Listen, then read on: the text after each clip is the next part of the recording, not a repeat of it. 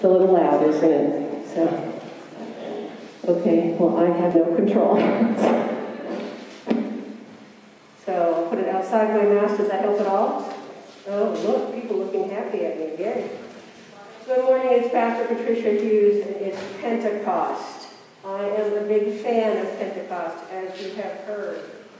And the colors for Pentecost are red, yellow, and orange. The idea is the holy fire that came on Pentecost and brought the Holy Spirit to the disciples.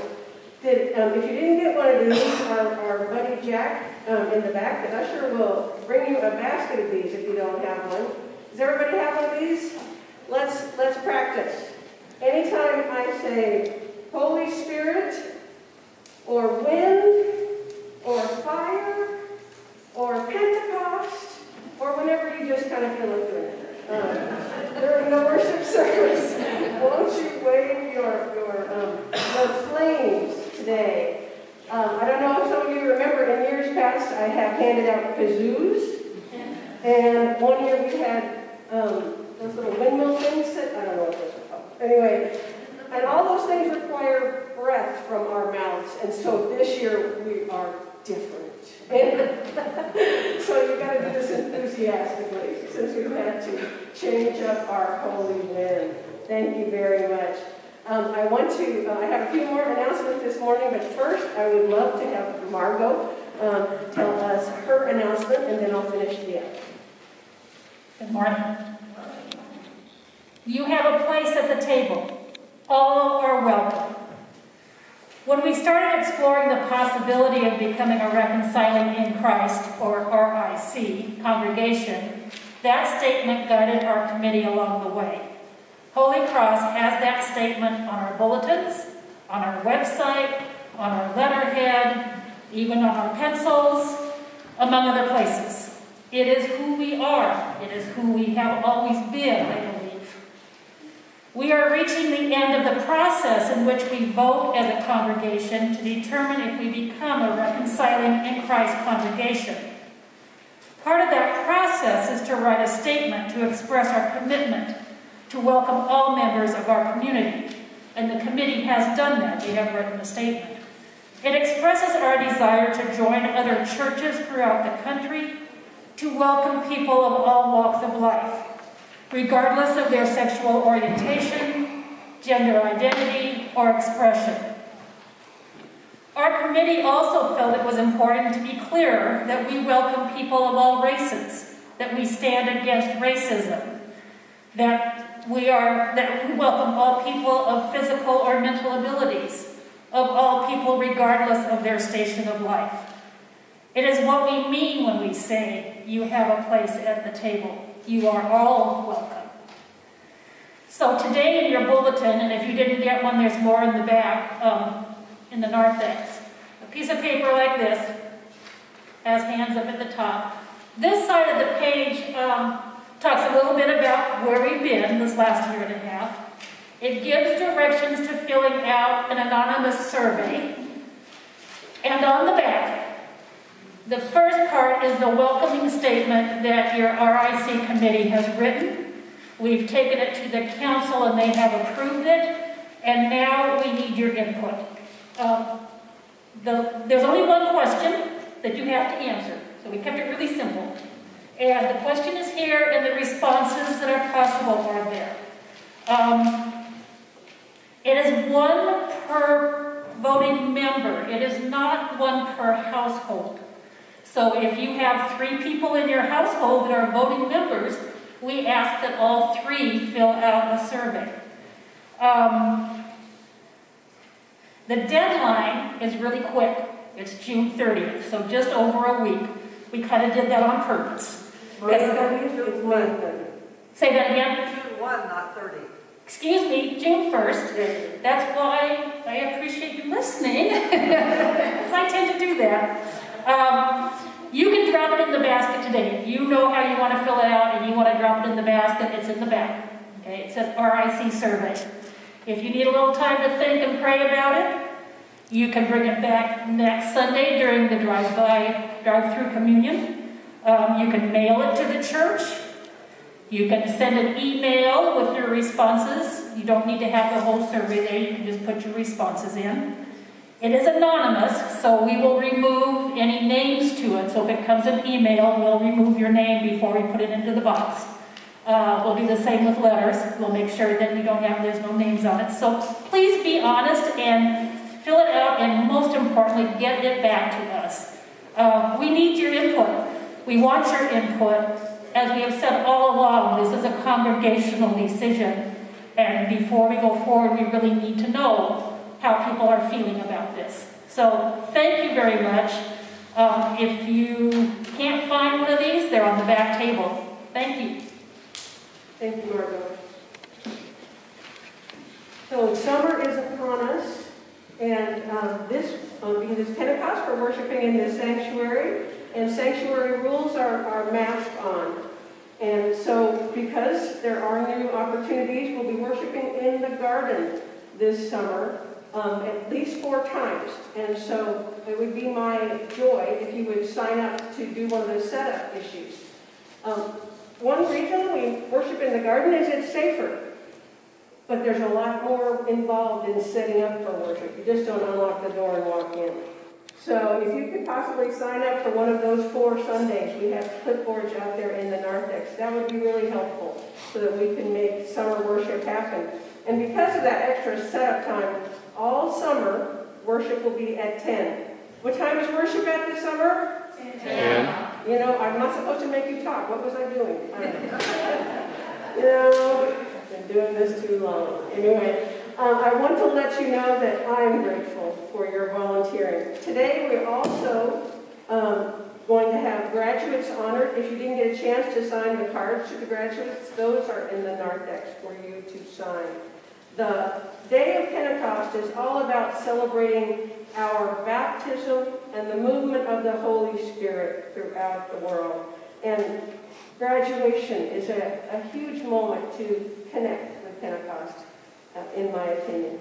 I want to also mention next week we'll have drive-up communion at noon right up here, like we usually have when we have drive-up communion. Please feel free to join us. Then I will have a box for you to put those surveys in if you get yours completed and you need to be able to bring them by. Okay, what have I forgot? Anybody tell me what announcements have I missed? All right, let's go to the place inside ourselves where we worship our Lord. I ask you to rise. The assistant minister and I will do the responses for the confession and forgiveness. I'll let you go to the mic, Stevie, because I'm still asking you all to be silent behind your masks. Here we are. In the name of the Father, and of the Son, and of the Holy Spirit, let us confess our sin in the presence of God and of one another. Most merciful God, we confess that we are captive to sin and cannot free ourselves. We have sinned against you in thought, word, and deed, by what we have done and by what we have left undone. We have not loved you with our whole heart. We have not loved our neighbors as ourselves. For the sake of your Son, Jesus Christ, have mercy on us. Forgive us, renew us, and lead us, so that we may delight in your will and walk in your ways to the glory of your holy name. Amen. God, who is rich in mercy, loved us even when we were dead in sin and made us alive together with Christ. By grace you have been saved. In the name of Jesus Christ, all your sins are forgiven. Almighty God, strengthen you with power through the Holy Spirit, that Christ may live in your hearts through faith. Amen. The grace of our Lord Jesus Christ, the love of God, and the communion of the Holy Spirit be with you all. And also with you.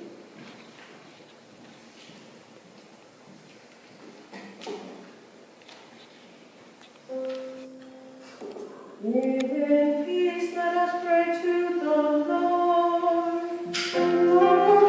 Mercy. For the peace from above and for our salvation, let us pray to the Lord. Lord, have mercy.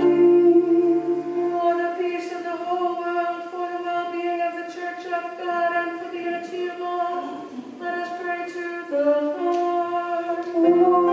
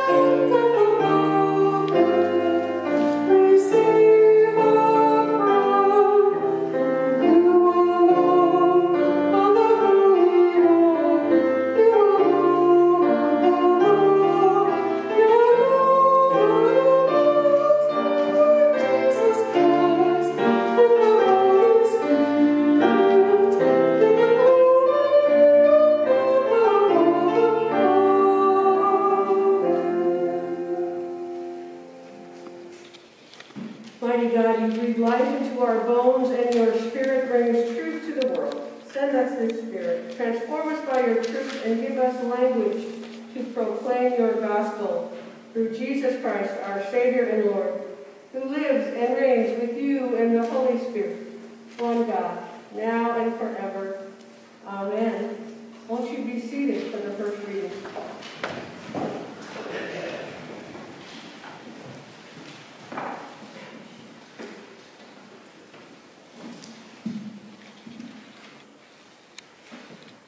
The first reading comes from the book of Acts, the second chapter, beginning with the first verse. A reading from Acts. When the day of Pentecost had come, the apostles were all together in one place. And suddenly from heaven there was a sound like the rush of a violent wind, and it filled the entire house where they were sitting. Divided tongues as of fire appeared among them, and a tongue rested on each of them. All of them were filled with the Holy Spirit and began to speak in other languages as the Spirit gave them the ability. Now there was devout Jews from every nation under heaven living in Jerusalem. And at this sound the crowd gathered and was bewildered because each one heard them speaking in the native language of each other. Amazed and astonished, they asked, "Are you not all who are speaking Galileans? And how is it that we hear, each of us in our own native language? Parthians, Medes, Elamites, each in the residents of Mesopotamia, Judea, Cappadocia, Pontus and Asia, Phrygia and Pamphylia, Egypt, and parts of Libya belonging to Cyrene, and the visitors from Rome, both Jews and proselytes, Cretians and Arabs in their own languages. We hear them speaking about God's deeds of power." All were amazed and perplexed, saying to one another, "What does this mean?" But others sneered and said, "They are filled with new wine." But Peter, standing with the 11, raised his voice and addressed them, "Men of Judea and all who are in Jerusalem, let this be known to you and listen to what I say. Indeed, these are not drunk, as you suppose, for it's only 9 o'clock in the morning. No, this is what was spoken through the prophet Joel. In the last days it will be, God declares, that I will pour out my Spirit upon all flesh, and your sons and your daughters shall prophesy, and your young men shall see visions, and your old men shall dream dreams. Even upon my slaves, both men and women, in those days I will pour out my Spirit, and they shall prophesy. And I will show portents in the heavens above and signs on the earth below, blood and fire and smoky mist. The sun shall be turned to darkness and the moon to blood, before the coming of the Lord's great and glorious day. Then everyone who calls on the name of the Lord shall be saved." The word of the Lord. Thanks be to God.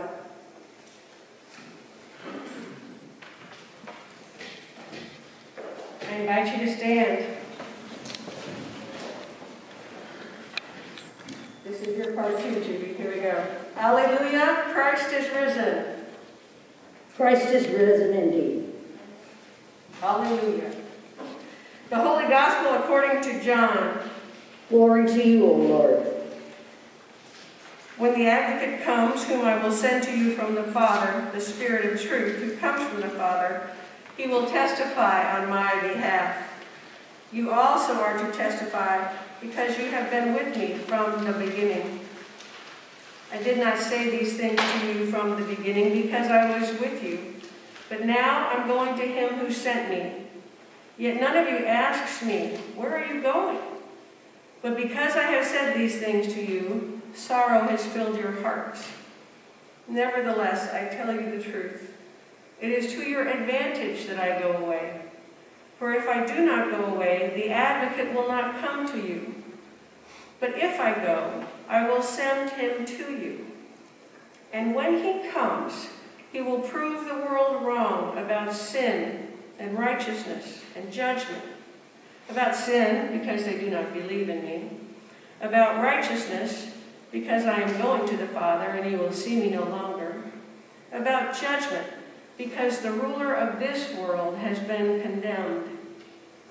I still have many things to say to you, but you cannot bear them now. When the Spirit of truth comes, he will guide you into all the truth. For he will not speak on his own, but will speak whatever he hears, and he will declare to you the things that are to come. He will glorify me, because he will take what is mine and declare it to you. All that the Father has is mine. For this reason I said that he will take what is mine and declare it to you.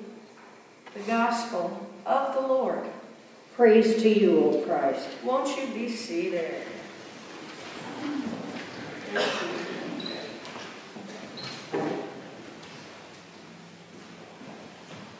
Well, I read an article this week about returning to movie theaters in the spring and summer of this year. After 15 months of mostly not being allowed in theaters, what will bring the audiences back, do you think? What will bring you back? At my house, we watched some of those Netflix premieres. I bet a lot of you did. We even signed up for a free 7-day trial with Apple TV. Yes, I'm that cheap. And to watch the Tom Hanks World War II movie. And that was a lot of fun. But I missed the theater. I bet you did too. In my heart, what will bring me back to watch a movie in a theater will be the sheer beauty of a scene painted across those 45 feet or more of the movie theater screen. A long time ago, I don't actually want to think about how long, I saw a revival of Lawrence of Arabia that they showed in a movie theater. That was exciting. It was 4 hours, counting the intermission. But I remember when the credits began to roll, I didn't get up because I was just stunned at the scenes that I had been witness to those last few hours. The vast oceans of sand, the miles and miles of caravans of camels. I have to tell you, that was what kept me in my seat, mouth open in wonder as the credits rolled. So it seems to me, and maybe I'm the only population for this, but if movie makers want to get me back in the theater, I don't need any more drama. How about you? I've had enough drama these last 15 months. Drama's not going to get me in the theaters. It's going to be beauty. It's going to be the vastness of God's creation on the screen. We've had drama, attempting to keep ourselves and the ones we love safe for all these months. Will this outbreak claim more lives, we think? Will there be lives that we know lost? Will those we love get ill? And if they do get ill, will they be able to survive their illness? Not everybody does. Will they be one who suddenly takes a turn for the worst? I have to tell you, the roller coaster of COVID-19 has continued to kind of wear me out. I wonder if it's weared you out too. It seems like nearly every day in these times, I would be relieved at the survival of people I know, only to be decimated again as I open